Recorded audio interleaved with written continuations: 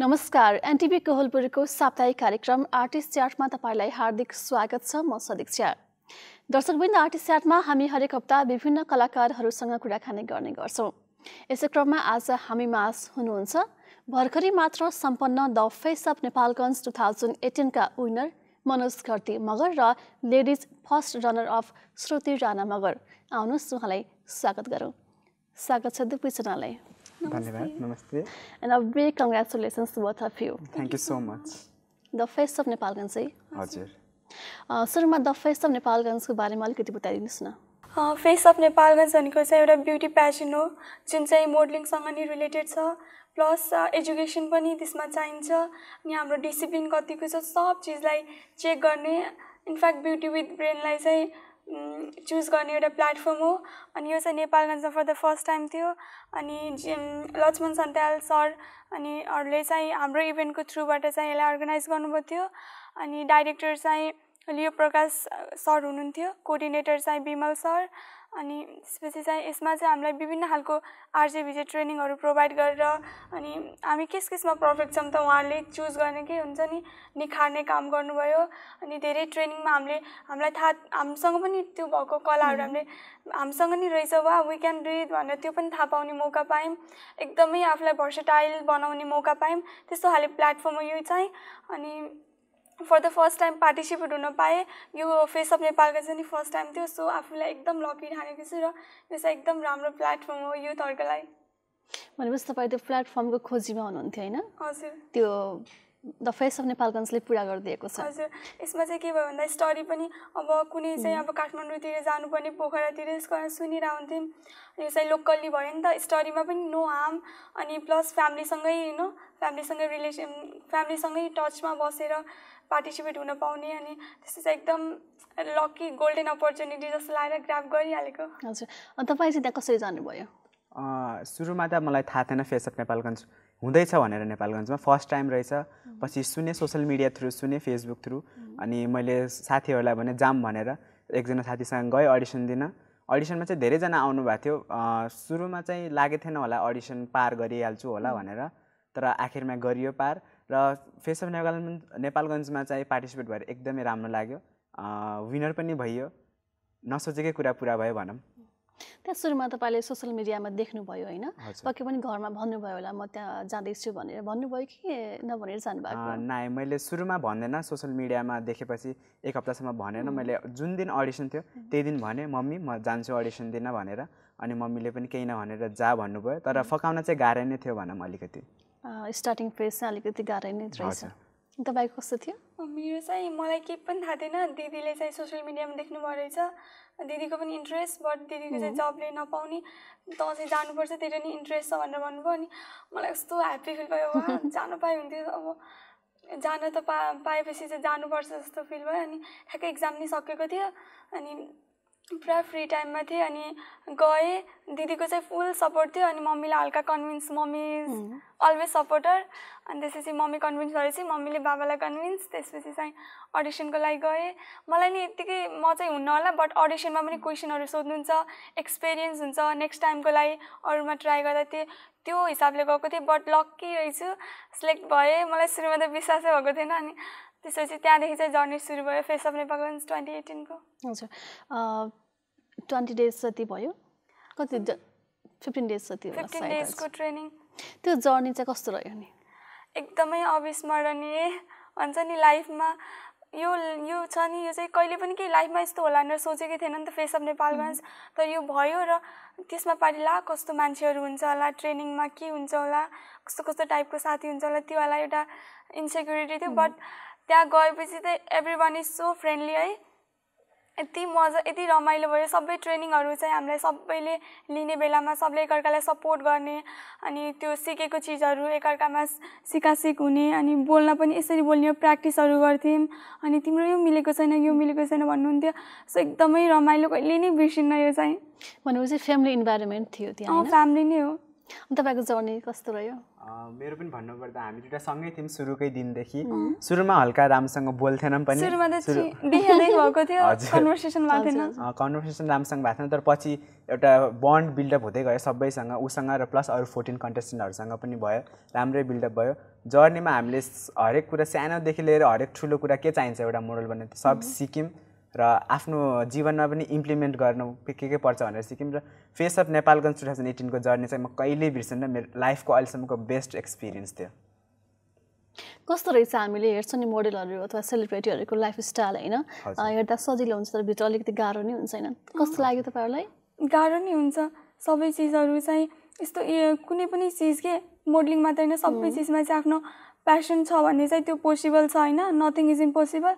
But त्यसमा पनि certain rules and regulation हुन्छ अनि त्यो सबै पुरा गर्नुपर्छ। जस्तै अब राम्रोसँग कसरी हिँड्ने, कसरी बोल्ने, एउटा शिष्ट भाषा त्यो पनि सिक्यौँ हामीले, कसरी मास कन्भर्सेसन गर्ने होइन, मासमा कसरी बोल्ने त्यो पनि सिक्यौँ, अनि धेरै कुराहरू सिक्यौँ। प्लस अनि यसमा चाहिँ आफ्नो के सबै चिजहरू मेन्टेन गर्नुपर्छ, त्यति सजिलो पनि छैन र त्यति गाह्रो पनि छैन मोडलिङ। यो कस्तो रहेछ लाइफस्टाइल कति चेन्ज भयो होइन त्यहाँ जानुभन्दा पहिले र अहिले चाहिँ के पाउनुहुन्छ त्यहाँ गएर चाहिँ मैले के कुरा गेन गरेँ जस्तो लाग्छ? लाइफस्टाइल त चेन्ज भएको छैन उही छौँ, बट अरू चिजहरू सोसल मिडियामा फ्रेन्ड रिक्वेस्टहरू आउने, पहिलाको साथीहरूले नि के यस्तो चिने पनि ट्यागहरू फोटो आउँदा कमेन्ट गर्दा नि यस्तो हुन्छ नि फ्रेन्ड रिक्वेस्टहरू नफोटायो भने अहिले चाहिँ कति धेरै आइरहेको छ कि पुरानो साथीहरूको। So this is because of face of Nepalgunj नै भन्छु म चाहिँ, प्रोभाब्ली त्यही नै हुनुपर्छ। सो सोसल मिडियाहरूमा अनि अरू छिमेकीहरूले वा नानी तिमीले त्यस्तो जितेको बधाई छ त्यो सुन्न एकदम खुसी लाग्छ। अनि अरू चाहिँ हामी उस्तै हो, पहिलाकै श्रुति हो। हजुर, तपाईँ चाहिँ के पाउनुभयो त्यहाँ गएर होइन र के चेन्जेस आयो तपाईँमा चाहिँ?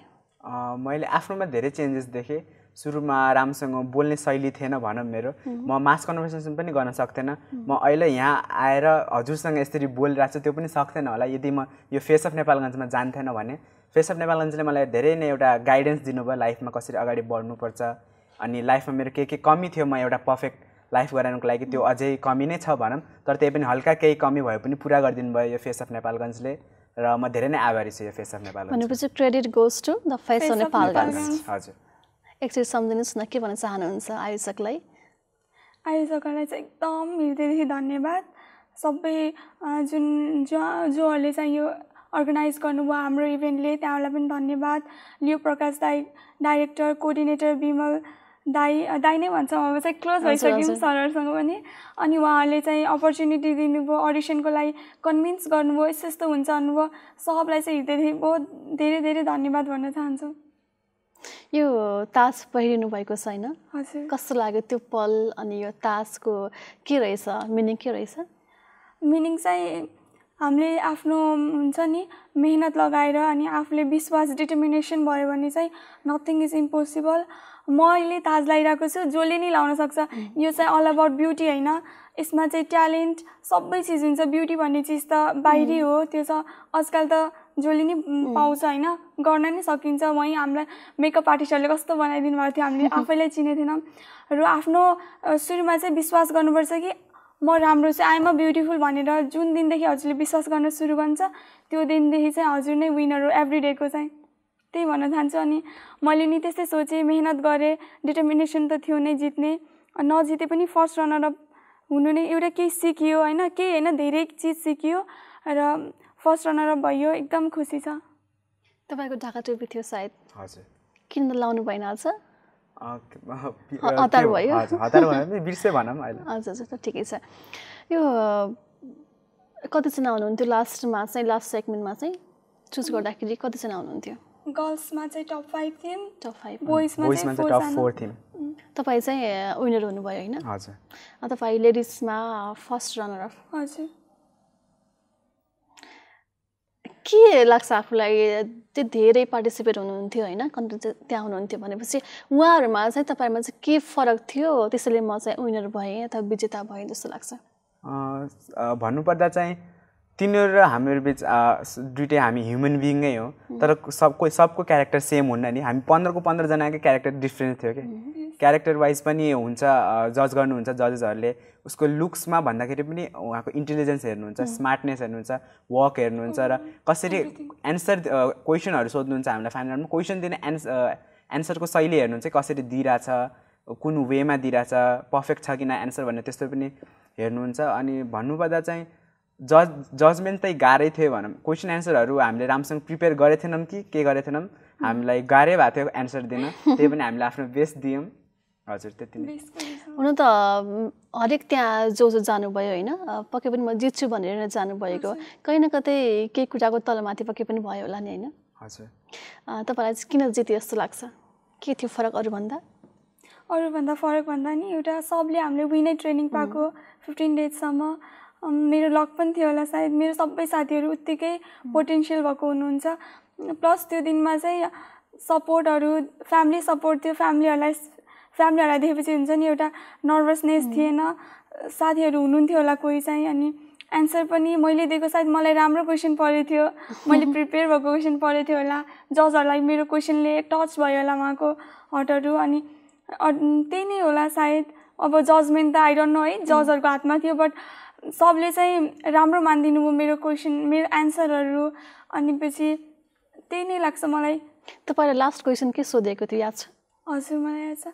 लास्ट क्वेसन चाहिँ महिलालाई उमेरबाहेक कुन चिजले जवान बनाउँछ भनेर सोध्नुभएको थियो। एन्सर के थियो तपाईँको? एन्सर चाहिँ मैले इङ्ग्लिसमा भनेको थिएँ, म भन्छु।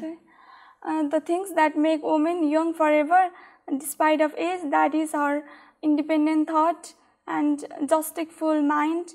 On that note, I would like to add one quotation. Woman is pretty by her smile, woman is sexy by her body, and she is beautiful by her mind. So by this, that is concluded, woman has the power of developing the country and everything equally by her independent and justifiable thought. Thank you. यही थियो। यस्तो राम्रो answer दिएपछि त पक्कै पनि है। अनि तपाईँलाई के सोधेको थियो? मलाई हाम्रो दुईवटा राउन्ड थियो। लास्ट राउन्डमा चाहिँ मलाई एउटा क्वेसन परेको थियो।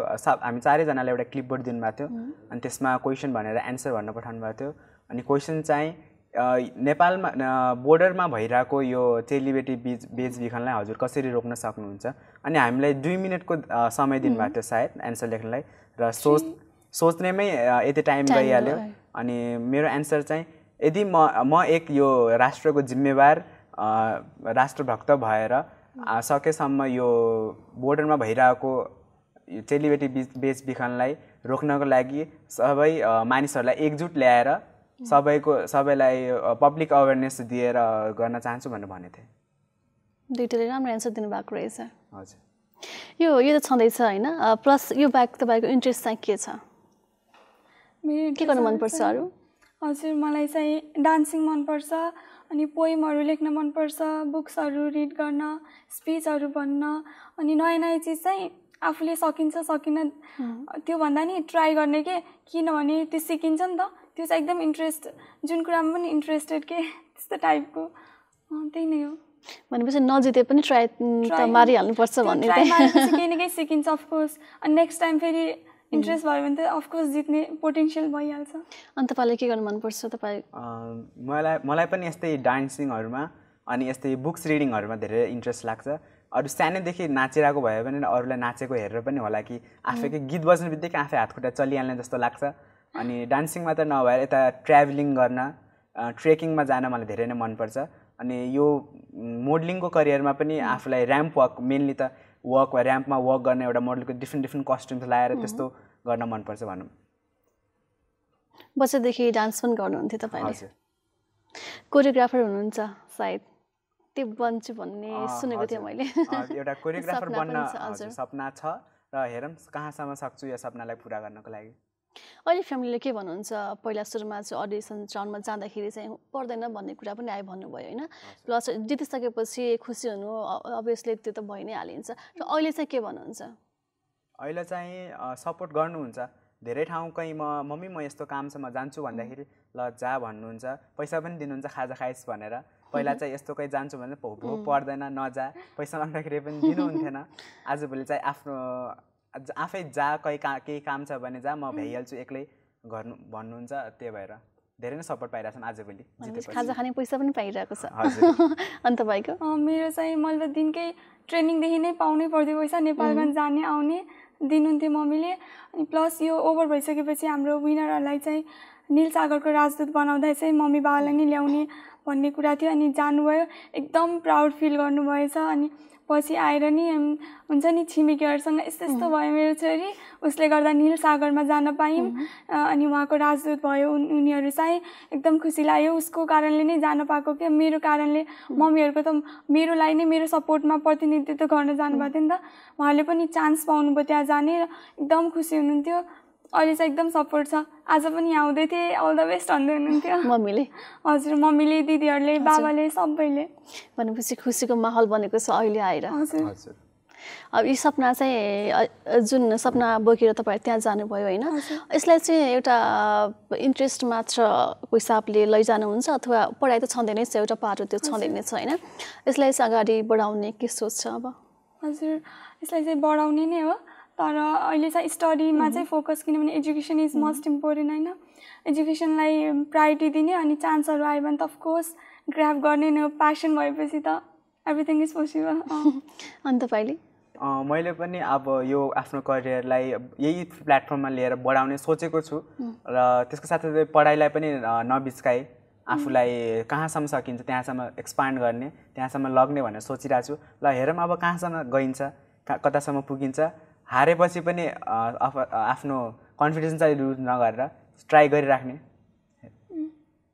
स्टडी सँगसँगै त्यो तपाईँको जुन इन्ट्रेस्ट छ यसलाई पनि अगाडि बढाउने सोच चाहिँ पक्कै पनि छ होइन जुन मिडिया लाइन रोज्नु भएको छ होइन मिडिया नै हो यो पनि कस्तो लाग्छ जुन हल्ला फिजिन्छ बाहिर होइन एउटा लेडिज हुनुहुन्छ तपाईँ जस्तै मिस नेपालगञ्जको हुँदाखेरि पनि कति हल्ला हुन्छ होइन यो इभेन्ट चाहिँ राम्रो होइन भन्ने गरिन्छ एउटा ब्युटी मात्र नभए एउटा ट्यालेन्ट पनि त हो होइन अलिकति भनिदिनुहोस् न यो चाहिँ अब अहिले नि समाजमा हाम्रो छ है नेगेटिभ कन्सेप्ट यस्तो ब्युटी प्याजन भनेको त्यस्तो कपडाहरू लाउने फेसन सो गर्ने मेकअप गर्ने अनि त्यसपछि हुन्छ नि फरेन ल्याङ्ग्वेज युज गर्ने त्यस्तो भन्नुहुन्छ तर किनभने मेकअप गर्न पनि पर्छ हामीले गर्छ मोडलिङमा त्यो हो त्यो भन्नुहुन्छ तर मेकअप गऱ्यो भने हामी beautiful देखिन्छौँ you look good you feel good होइन कन्फिडेन्स लेभल बिल्डअप हुन्छ त्यसैले उहाँहरूले चाहिँ स्टडी गरेर हल्का हुन्छ नि हल्का खोजेर के रहेछ भनेर थाहा पायो भने उहाँ पनि फ्यान हुनुहुन्छ यसको पक्कै पनि लाग्छ र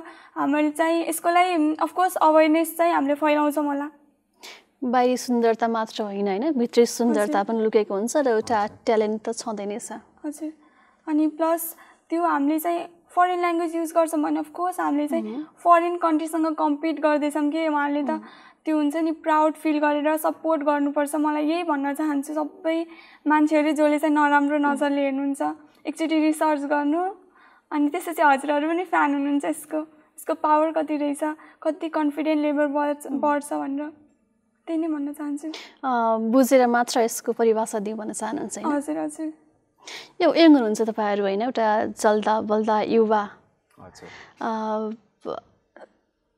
जुन अहिले ट्रेनै चलेको छ अलिकति पढ्यो त्यसपछि एसएलसी सक्यो इन्टर क्लियर गर्ने बित्तिकै बाहिर जाने बाहिर विदेशको हावा लाग्ने गर्छ विदेश जाने सोच छ कि छैन तपाईँहरूको मेरो चाहिँ यस्तो स्टडीको लागि त अफकोर्स जान मन छ र अब ब्याचलर गर्नको लागि होइन ब्याचलर गर्नको लागि भन्दा पनि कुनै पनि यस्तो चान्स होस् कि स्टडी गर्नको लागि बाहिर जाने मन छ किनभने बाहिर गएर पनि थाहा पाउनु पऱ्यो नि कस्तो रहेछ अनि त्यो चिजलाई हामीले नेपालमा बनाउनु पऱ्यो नि त हामी जस्तो युवाले नै हो बनाउने सो अफकोर्स एकचोटि न एकचोटि त जान मन छ विदेश स्टडीको सिलसिलाको लागि हजुर अनि तपाईँलाई विदेशको कुरा भन्दाखेरि विदेश त कसलाई जान मन लाग्दैन होला र घुम्न भए पनि पढाइको लागि भए पनि मलाई फेरि पढाइ त यहीँ आफ्नै गरौँ नेपालमै गरेछौँ धेरैले नेपालमै गरेर खानु भएको छ क्यारे म पनि नेपालमै गरेर खान्छु भन्ने सोचेको छु र विदेश चाहिँ एक न एकचोटि घुम्न भए पनि र ट्रिप भए पनि फ्यामिलीसँग जाने मन छ त्यसरी त्यहीँ सेटल हुनको लागि त नाइ म जान्न भन्दा सम्झेर नि कस्तो कस्तो लाग्छ हजुर त्यहाँ गएर एक्लोपन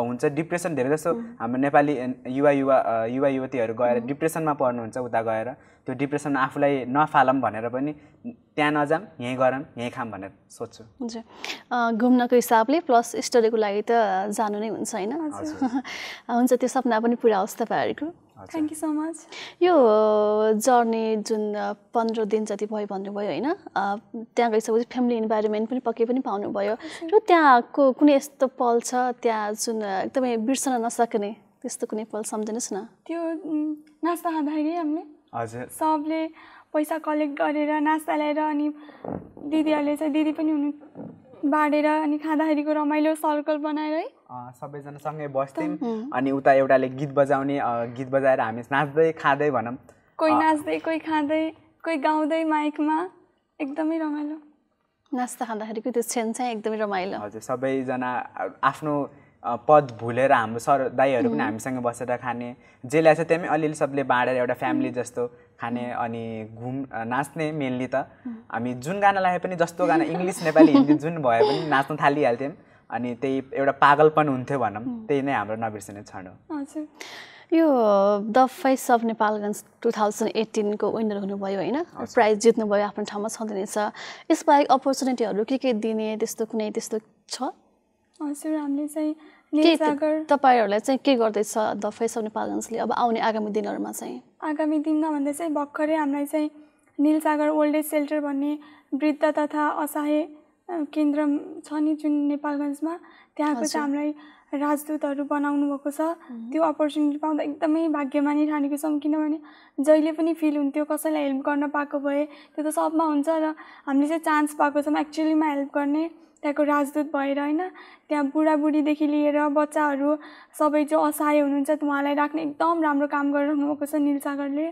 र हामी पनि त्यसको पार्ट हुन पाएकोमा एकदमै लक्की सोचेको छौँ र यो चाहिँ सब फेस अफ नेपालगञ्जको थ्रु भयो so big thanks to face of Nepalgunj अनि तपाईँको भन्नुपर्दा हामीलाई फेस अफ नेपालगञ्जमा हुँदाखेरि प्राइज मनी त भयो प्राइजहरू छुटेर भयो र हामीलाई एउटा प्लेटफर्म चाहिँ उनले भनिहाले नीलसागरको राजदूतहरू बनाउनु भयो सद्भाव राजदूतहरू त्यहाँ गएर हाम्रो बुवा आमाहरूलाई हेर्ने बच्चाहरूसँग घुलमिल गर्ने हाम्रो दोस्रो फ्यामिली भनौँ न पहिलो फ्यामिली त हाम्रो यो फेस अफ नेपालगञ्जको दोस्रो फ्यामिली हाम्रो नीलसागरको र त्यसपछि दोस्रो अविस्मरणीय पल पनि त्यही है हजुर त्यहाँको आमा बुवाहरूसँग भाइ बहिनीहरूसँग उहाँहरूको आशीर्वाद पाउनुभयो होला पक्कै पनि हजुर पक्कै पनि पाएछ र त्यति मात्र नभएर हामीलाई फेस अफ नेपाल जुन हुन्छ एउटा नयाँ छ ब्युटी प्याजन यही नेपालभरिका सबै विनर्सहरूलाई गएर त्यही पार्ट लिने एउटा मौका दिनुहुन्छ र त्यसको साथसाथै अरू पनि डिफ्रेन्ट हाम्रो इभेन्ट्सले जुन जुन इभेन्ट्स गर्छ त्यसमा चाहिँ हाम्रो फ्री एन्ट्री हुन्छ भन्नुभएको छ फ्री एन्ट्री प्लस हाम्रो के भन्छ त्यो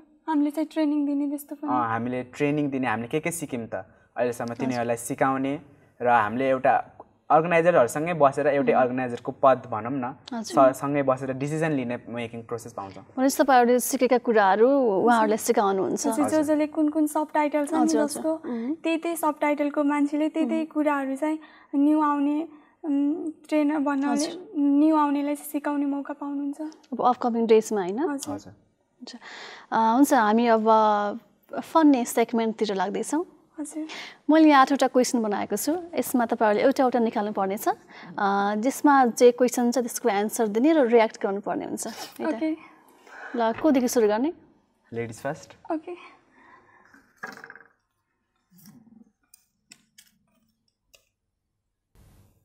कुनै रमाइलो पल अफ कोर्स फेस अफ नेपालगञ्जको सबै दिनहरू रमाइलो पल नै थियो मेरो इजी क्वेसन है सबभन्दा इजी भाला नै पर्यो क्या हो हजुर अब तपाईको पालो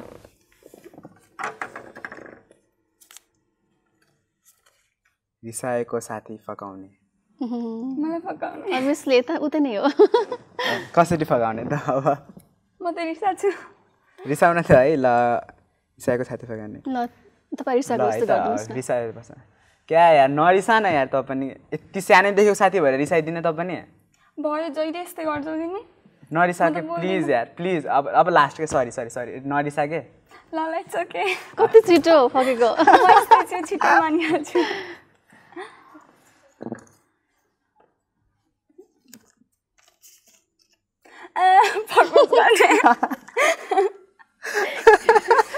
इजी त छ मलाई त इजी चाहिँ पर्छ त्यसरी कहाँ इजिली कहाँ टफली गर्नु पर्यो नि त मलाई त आउँदैन मलाई सिम्पलमा लाउँछ त्यही गर्छ है आई लभ यु जे आउँछ त्यही गर्ने मनोजलाई obviously ready I love you fast भएन मलाई चलेन यतिले हुँदैन मलाई सुस्तरी भन्ने आई लभ यु ल आई लभ यु टु थाहा भयो कि जस्तो गरेर ल अब यो turn 3 best friends name best friend चाहिँ धेरै नै छन् श्रीको कसो अब कोहीको नाम भनेपछि कोही रिसाइदेला नि फेरि भन्नै भएन 3 जनाको भन्नै पर्ने हुन्छ तपाईले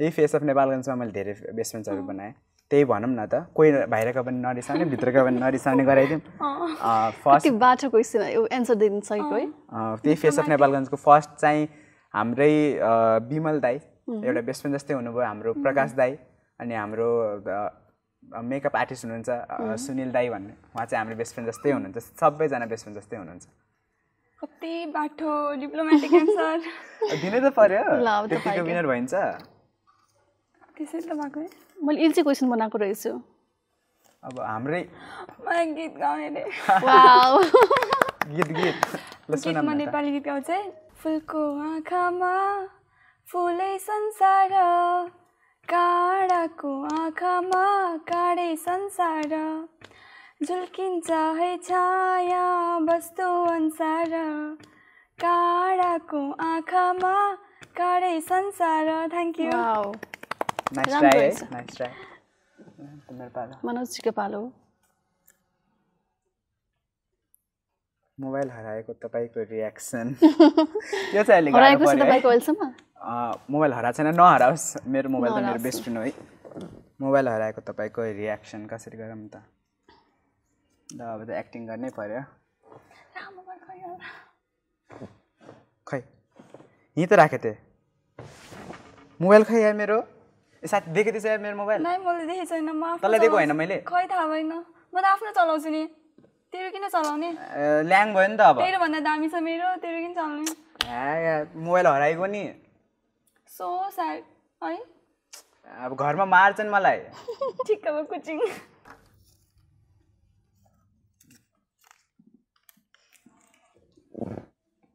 best person in your life सजिलै भइरहेछ best person in my life भनेको चाहिँ मम्मी अनि सबै सिस्टरहरू सबै रिलेटिभ्स जसले मलाई सपोर्ट गर्छन् स्पेसली चाहिँ मम्मी र दिदीहरू कुकुरको आवाज निकाल्नुहोस् मलाई मात्र पर्छ क्या हो यस्तो थाहा छ नि त कसले कस्तो एन्सर भन्न सक्छ त्यसैले परिरहेछ क्वेसन कुकुरको आवाज निकाल्ने है त ट्राई गरिहालौँ अहिलेसम्म कहिले गरेँ पनि ट्राई ट्राई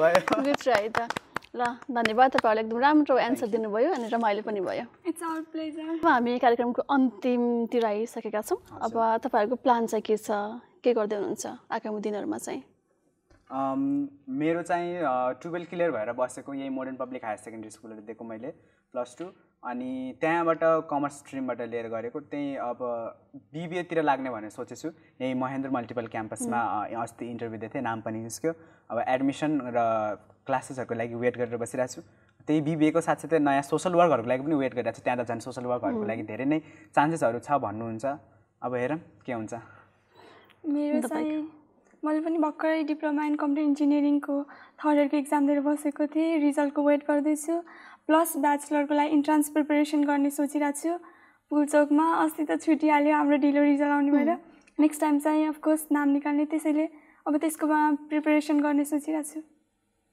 अब अन्तिममा चाहिँ के भन्न चाहनुहुन्छ अन्तिममा सबैलाई चाहिँ फर्स्टमा चाहिँ face of नेपालगञ्जलाई thank you for giving us that platform अनि हजुरलाई पनि थ्याङ्क यू सो मच हामीलाई यहाँ बोलाउनु भयो अनि यो पनि because of face of Nepalgunj थियो है अनि यहाँ चाहिँ सधैँ आउने मन थियो कति धेरै बिस्तारै बिस्तारै ड्रिम्सहरू कम ट्रु भइरहेछ सबैलाई जसले सपोर्ट गर्नुहुन्छ नि हामीलाई गर्नुभएको थियो र गरिराख्नु होला उहाँले चाहिँ हृदयदेखि नै धन्यवाद प्रकट गर्न चाहन्छु हुन्छ तपाईँहरू यहाँसम्म आइदिनु भयो तपाईँहरूलाई धेरै धेरै धन्यवाद र अगाडि बढ्दै जानुहोस् and all the best thank you so much दर्शकबिन उहाँहरू हुनुहुन्थ्यो भर्खरै मात्र सम्पन्न द फेस अफ नेपालगञ्ज 2018 का विनर मनोज कर्ती मगर र लेडिज फर्स्ट रनर अफ श्रुति राणामगर हस्त आजलाई कुराकानी यति नै अर्को साता फेरि भेटौँला नमस्कार